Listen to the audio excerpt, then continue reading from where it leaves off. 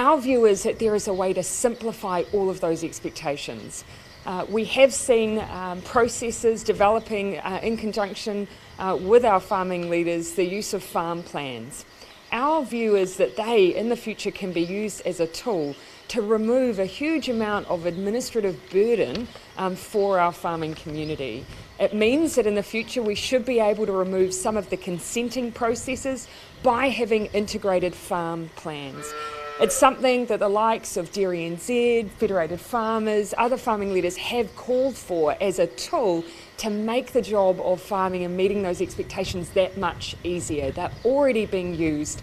It's now our job to make sure that we integrate the work we're doing at a government and local government level into these farm plans. To talk a little bit more about how we intend to resource that, I'll hand over to Damien O'Connor.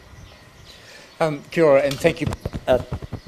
Thank you, Prime Minister, and thanks to all the people on the farm here for hosting us and for the cows for keeping quiet.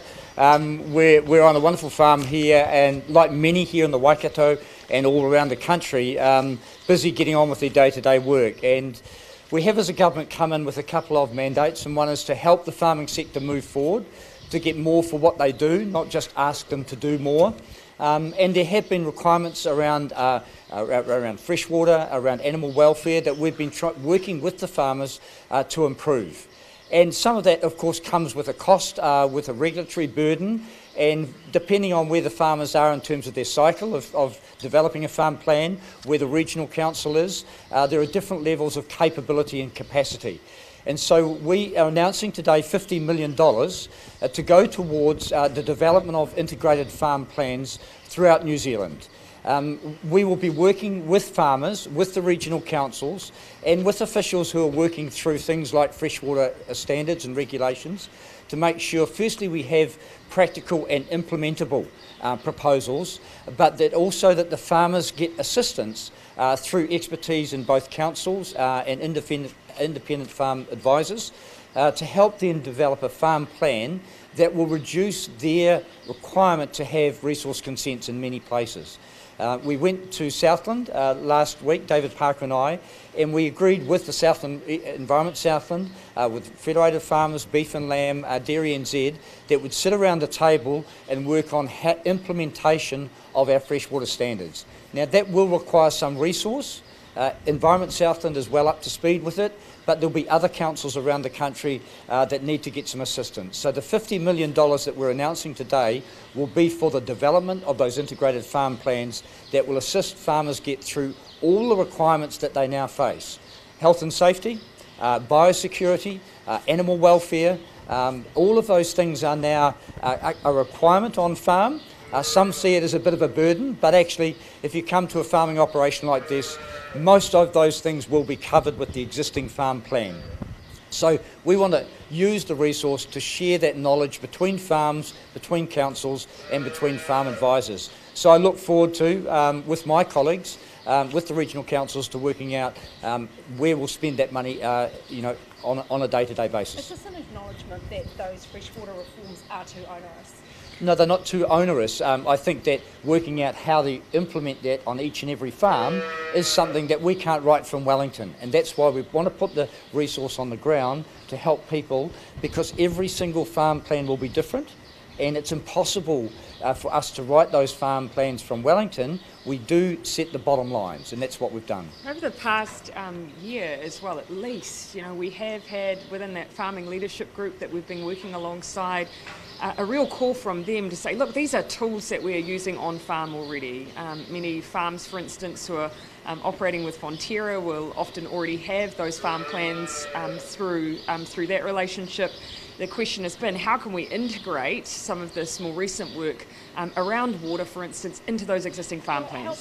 Will it help those smaller farms? I mean, the bigger operations presumably have more resource. But is that the It'll help everyone. I mean, if we can create a process that says, actually, for winter grazing issues, you don't need to go through a separate consenting process.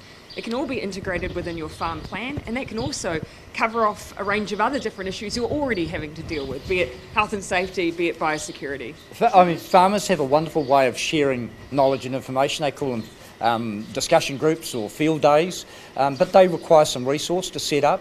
And so what we'll be doing is helping those forums to be set up and where farmers can share that knowledge. Traditionally, farmers aren't labour supporters. Do you think announcements like this today will change anybody's minds? I think regardless, actually, this is the right thing to do. You know, I remember last election having this debate often. My view is that, this is the backbone of our export market. There are huge challenges we're facing. We need to continue to show that we are operating sustainably, that we have regenerative farming practice, and that is happening.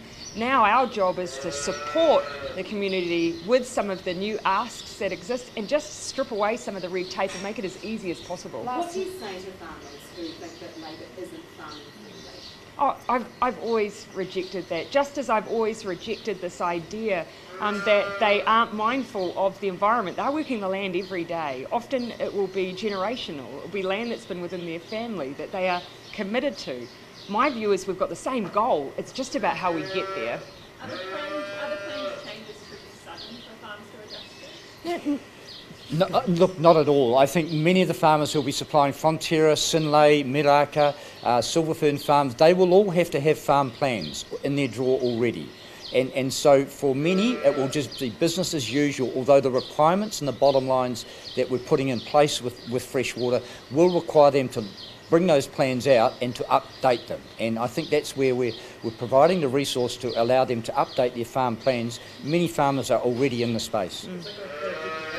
Sorry? No, that's exactly what it's working to avoid. You know, our view is that this is an opportunity to use something that's already a really important tool on farm to remove duplication and even remove some of the consenting process that farmers might already be experiencing. You know, this is something that the sector's been asking for, and what we're saying is we totally agree. Now let's invest in it and make it happen.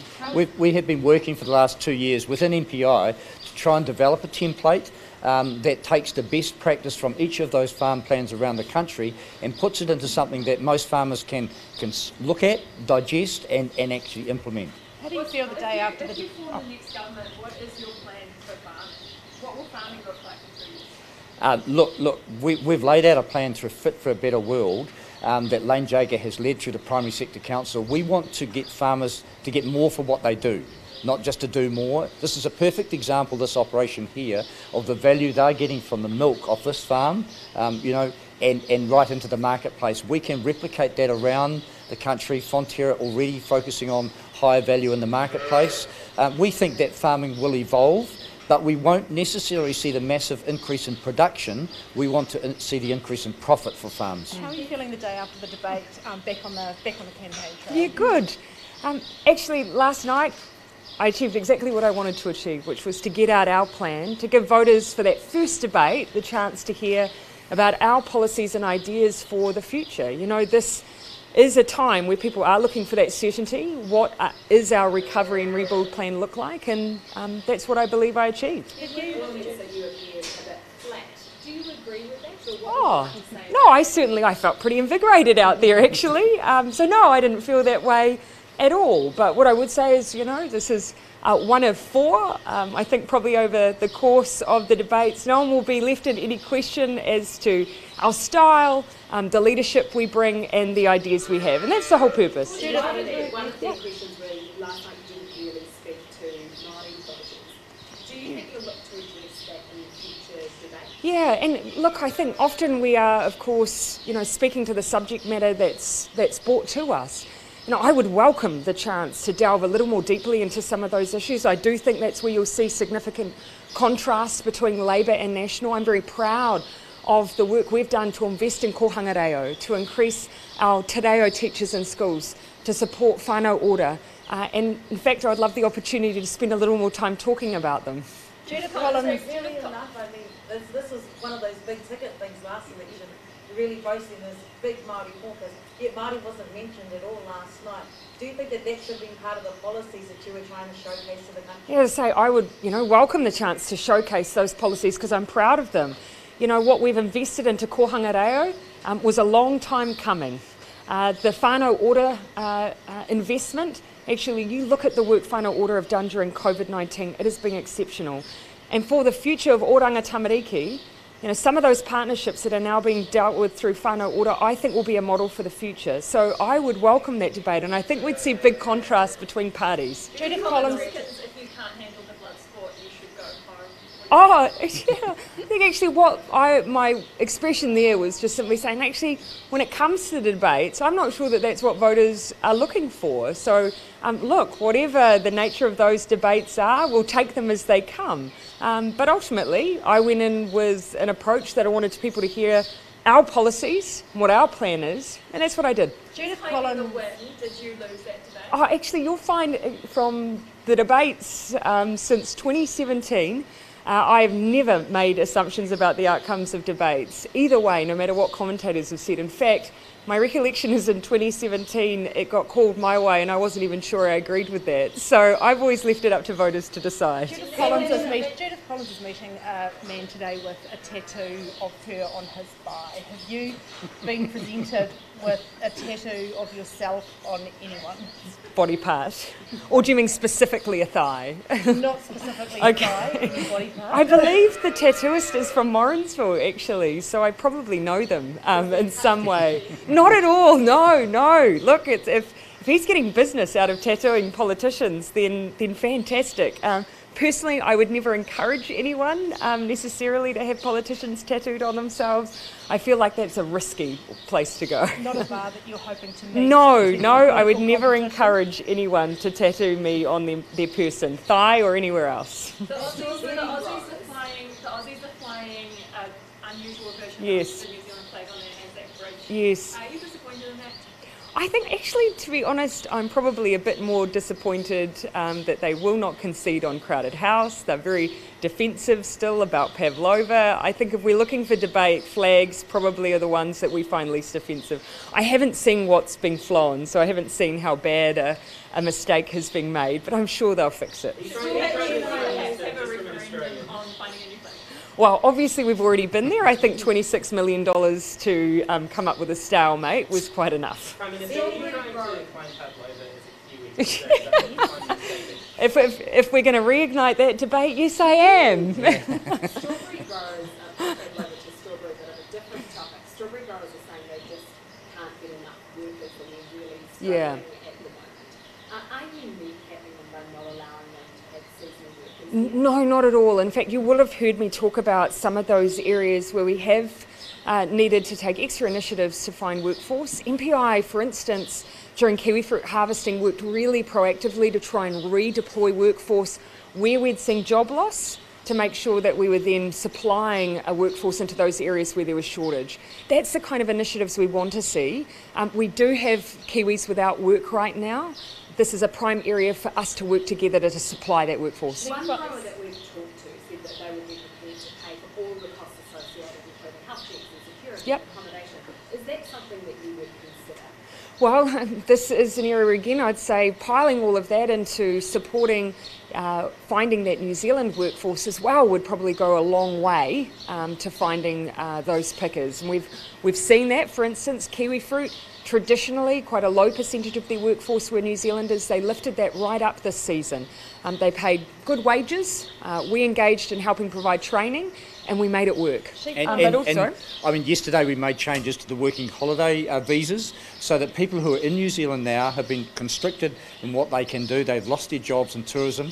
They can now move around the country to places like horticultural areas where there is a shortage. So that's about 11,000 people that we estimate at this point who can move into those jobs. Same plea from sheep farmers or shearers. They're saying that they're a group that haven't been included in the recent categories and could potentially create an animal welfare issue come January, February. Is that something that you would look at to fill that gap? when it comes to shearers, it's fair to say that's an area where we're still working through some of those issues. We do have a population that will sometimes move offshore into Australia and be part of shearing gangs there.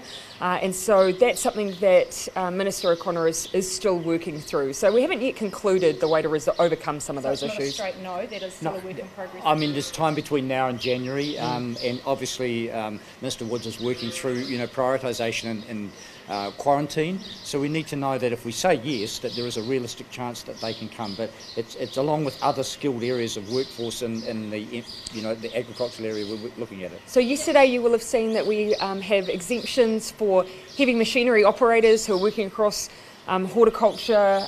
We've also got several hundred workers for our fishing industry, where that's just a workforce that can't operate the vessels otherwise. So And we are vets. working with, and veterinarians, so obviously critical shortage and animal welfare issues there. So we are working closely with industry, identifying those needs and making capacity. Nationals claiming Take a last couple. Nationals claiming that last night you said that farming is a world of the past. No. Absolutely, that is absolutely not what I said. I said Judith Collins' view of the challenges around climate change were views of the past, and that actually the farming community or leaders that I've been working with are very much focused on how can we drive further value from what we do and make sure we are competitive in our export markets. So my view is she was presenting an old view of farming. Is Hamilton East a bellwether city? It's changed a lot over the years. Certainly in the past it's been characterised in that way. I think it's fair to say in MMP we haven't fixated quite so much on seats in that way. However, of course, we have high expectations of all our candidates to work really hard in their seats, and they do. Do you think Mr. national... Penny, has come out a few times and said that he wants to be the Minister of Health, come the government. Have you had that conversation with the Minister? No, in fact, I haven't discussed with any of our current ministers what roles would look like after an election, in part because actually their job right now is to work very hard to be ministers, and everything that comes thereafter is decided by voters. On national Issues that have been raised at the university recently. Do you think that there is structural racism there? Is that something that you've been keeping an eye on? I think it's fair to say that across education generally, we have been talking and working as a government to make sure that we have no barrier to every young person achieving to their full potential. And there has been acknowledgement there are issues within our education system across the board, and I would not single out tertiary versus secondary versus primary. This is something we have to deal with generally. Given Nationals polling, do you think that it's likely they'll lose some electorate seats this election? Oh, look, certainly that's what we're working very hard for. And we have candidates, I think, that have earned the right to be elected as the local MPs. They've worked very, very hard. And so that's, of course, what we're working for this election. I would put Jamie Strange amongst those. Which electorates are you eyeing up as a potential? Oh, actually, I don't. Every seat we work hard for. But actually, there are some that have, of course, been marginal. And with enough hard work through this election, we would hope to have won through good hard work. All right, we'll finish up there. Thanks, everyone. Thank you.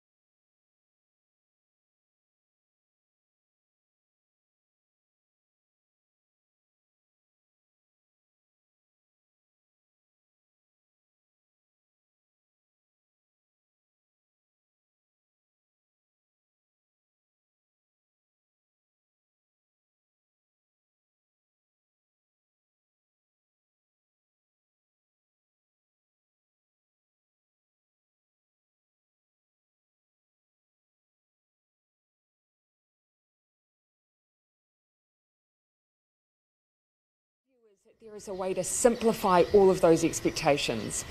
We have seen processes developing in conjunction with our farming leaders, the use of farm plans.